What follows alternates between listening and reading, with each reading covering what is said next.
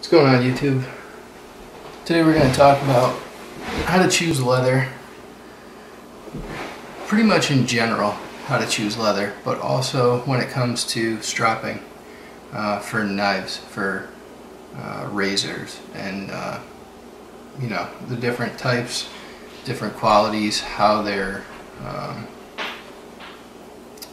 you know, how they process the leather and different treatments for it. So you have two major types of tanning. You have chrome tan and veg tan. Veg tan is using vegetable tannins and it's a more natural way of tanning leather. It takes longer, so it's more expensive. Like the process takes longer. Chrome tan is using harsher chemicals, added chromium. That's how you know, that's how they get it to tan the leather quicker. That's stuff that you usually see like in your car, a lot of clothes, like upholstery, that type stuff. Has a different smell than veg tan leather too, or vegetable tan leather. We're strictly talking about, well, not strictly, but I'd say about 80% of this is just vegetable tan leather. When you get into like bridle and harness and latigo, sometimes it's what's called retanned, where it'll have like a vegetable tanning for part of it, but then they might use chrome tanning for like one step, and then different tanneries use different methods, but for the most part I would say this is blanket vegetable tan, what we're going to be talking about today anyways. So thinnest that I have over here is kangaroo. It's actually pretty soft, supple. It's incredibly strong. It's the strongest leather that's here. It has like a flexibility to it, but it's still really strong. It's awesome stuff. If you're a knife user or you strop on a strap for tools and stuff, kangaroo, in my opinion, dries the nicest when you spray like diamond spray, or if you put like chromium oxide on it and stuff. The way that, especially diamond sprays, the way that it dries on kangaroo is by far the nicest. Again, this is all my opinion. Next to that, well, let's just put these four together. Next to that is horse hide or equine. It's a stiffer leather. It's supple. This piece especially, this is horse butt. It's stiff. You know, I mean, it holds its shape. It's awesome for straight razors. I use it for my knives too. It'll also take a really nice spray when you apply like emulsion or spray to it. Emulsion will stiffen it a little bit more. Spray keeps it a little bit more supple. The backside's very usable too on a horse. It's usually cut really close. And this is veg tan. These are both cowhide. They both come from it's called a double shoulder. So it's basically from the neck to like the mid back of the, it means their shoulders. So like, you know, in between their shoulders down to, I want to say like, you know, halfway to their arm, I think is where it stops. Actually maybe even higher up. I'm not 100% sure exactly on where the, you know, the cut starts and stops, but if you Google what a double shoulder veg tan cowhide looks like, you'll get the picture. This is I think it was Tandy. This is a supplier that I know from eBay, and his veg tan is, I mean, when you look at these you can tell there's a difference. This has a lot more markings on it. It's a cheaper piece. A lot more scars, like little mosquito bites or, you know, fly bites and stuff. Even the color of it is, it's like more of a pink This is more of like a peach color. The back, if you look at the backs, you can see, hopefully, that this shorter piece has, the fur on it is like much thicker. This is actually like a nicer piece of the double shoulder too. There's parts of it that the hair that's sticking up is just nasty. The closer that the nap on the back is, the better quality treat of the tanning process is usually. That's a pretty big sign of getting a quality piece of leather, is the back will be almost as smooth as the front. This front is incredibly smooth.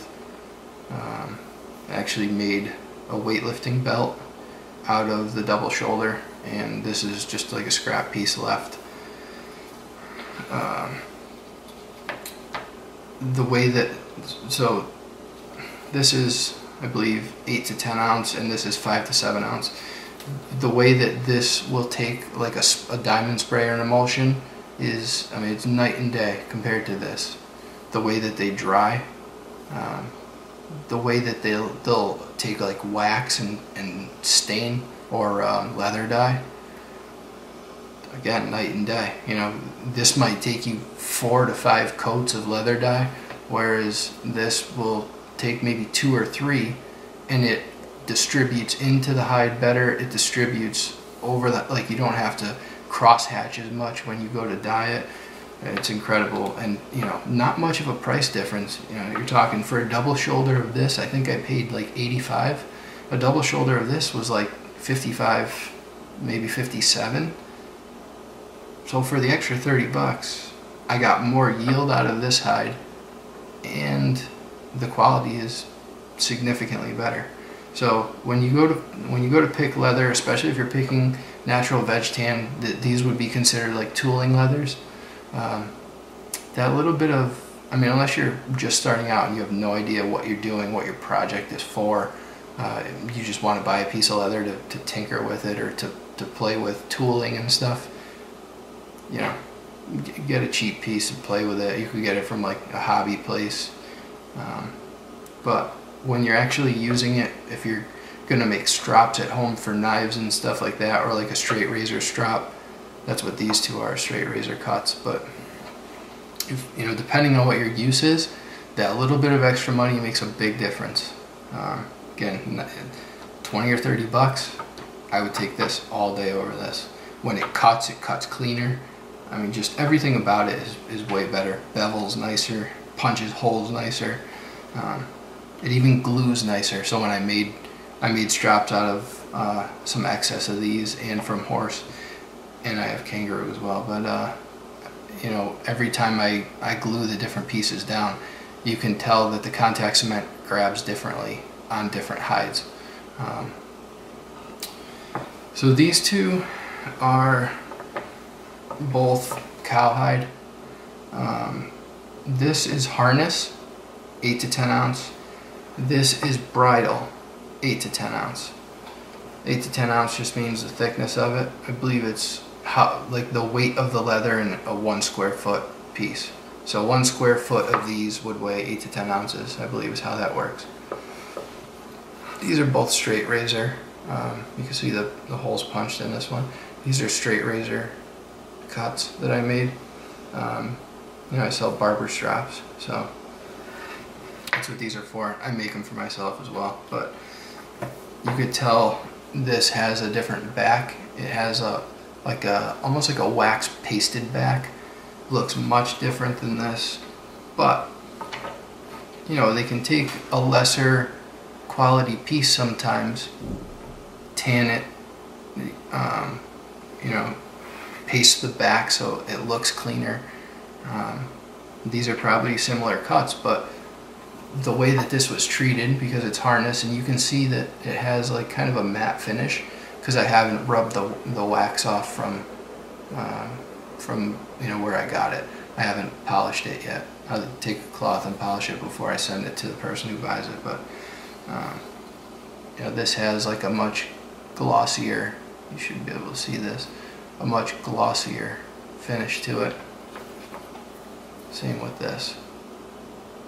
This is really nice, the way how soft it is. This piece is phenomenal. And then last is, this is bridle. I was going to show latigo too, but my latigo and my bridle are very similar. Bridle has a softer, more supple feel. The back has a finished back, much like the harness, but it's way softer and smoother. There's not anywhere near the nap that that the harness has on the back. You know, this is essentially flat when you feel it, whereas this has, you know, you can feel like the hair sticking up. So depending what your project is, depending what your budget is, these came from Springfield Leather Company. They're great. Tandy is good. Tandy is really good for like budget veg tan. I think that's where this came from, actually, was Tandy. And then again, this came from eBay. Depending what you're looking for, if you're into knives and that's what your strop is going to be used for, stropping edges back, and you're putting diamond sprays, diamond polish, chromium oxide, iron oxide paste, or for straight razors, I would say go veg tan all the way. No finishes, not harness, not bridle, not latigo. Again, this is all my opinion. I think natural veg tan, when you spray it with diamond sprays or like chromium oxide, the way that it dries is much more even. You know, this has wax, this has dye in it. It will dry on it, but it doesn't seep into the pores like the natural veg tan does. So when choosing leather, pay the little bit of extra money if that's what it's for. You know, if it's for stropping or for tools and stuff, get a little bit better quality veg tan, and I think you'll see that your edges will be a little bit nicer the way they come out. The leather, you know, it dries better. It's more supple. You know, that little bit of, let's say 20 or 30 bucks between these two, I think I can get better edges off of this piece any day over this, just based on how that emulsion or spray dries. It dries just even and like almost perfect on this and on my horsehide and my kangaroo, because these are higher quality pieces rather than just, you know, some junk I can get at like a hobby store, you know, that's basically like throw out veg tan. I'm not going to get the same quality. So that little bit of price difference will make, I think, will make a big difference in your edges. If it's, you know, strictly for tooling, and if you're a seasoned leather worker and you know tooling, you know that you know, the little bit of extra money makes a big difference, because you probably wasted a lot of time and money on crap leather that doesn't tool anywhere near as nicely as good leather. So yeah, if you guys have any questions, leave them in the comments. If you like the video, please give it a thumbs up. If you're still here, subscribe. Again, any questions or comments, you know, leave them down below, and I'll try to answer as best I can. So thanks for hanging out, and yeah, I'll see you on the next one. Thanks. Bye.